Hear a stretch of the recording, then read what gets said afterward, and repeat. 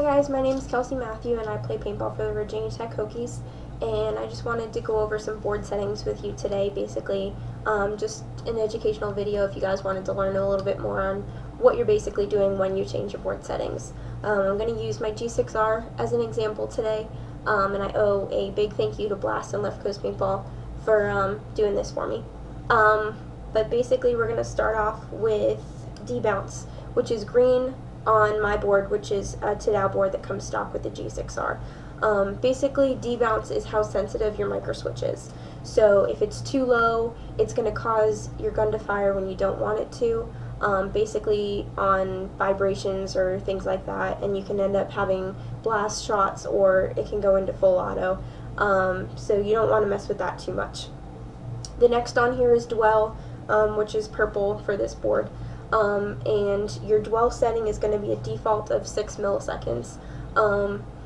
So if you set that too low, you're basically going to get some inconsistencies and some drop off, some ball drop off. If you set that too high, you're going to get some bad air efficiency.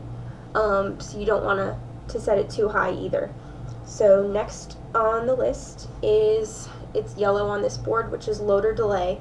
And that is basically how long it takes for the ball in the breech to get fired. It's set at a default of 2, and that's perfectly fine for force feed loaders. You're going to want to set it a little bit higher if you have a gravity feed, because you want to allow a little bit more time for the ball to get fired so you're not chopping balls. Next on the list is blue, which is the firing mode. For this board, I have 4 different firing modes. The first one is semi-automatic unlimited, and that basically means that every time I pull the trigger, the gun is going to fire. It won't fire more or less than whatever I can pull. So the second setting is going to be semi-automatic adjustable. So you can adjust your maximum rate of fire so that once you reach that point, you can't fire more than those shots. You can fire less, but you can't fire more. So the third setting, the third firing setting, is going to be PSP or Millennium, and that's ramping. So basically, once the first 3 trigger pulls are going to be semi-automatic, and after that, the gun will fire up until your max rate of fire. So if your max rate of fire is 12.5 balls a second, you're going to be firing that amount, no more, no less, as long as you can get those first 3 trigger pulls in. So the fourth setting is PSP Burst, which is similar to the Millennium ramping. The only difference is that basically you get a 3-shot burst after those first 3 pulls. So the first 3 pulls are still semi-automatic, but once you pull the trigger after that, you're going to get 3-round burst. So next we have on here red, which is your max rate of fire. So you can set that anywhere from 10 balls a second to unlimited, which is 25 balls a second. And for PSP, it's going to be around 12.5 that you want it set at. So next on here we have white, which is bolt delay. That's basically how long the eyes are ignored after the dwell setting is completed.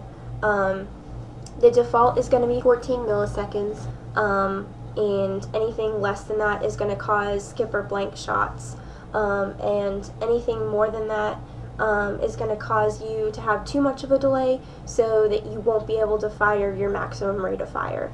That's basically it for the board settings. I also have, for the Debounce board, what's called Forrest Chop. So if my gun jams, I can hold the trigger down for half a second.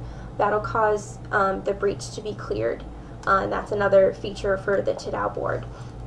So that's all I have for you guys today. If you have any other questions, feel free to find me on Facebook, and I hope to be talking to you guys again soon.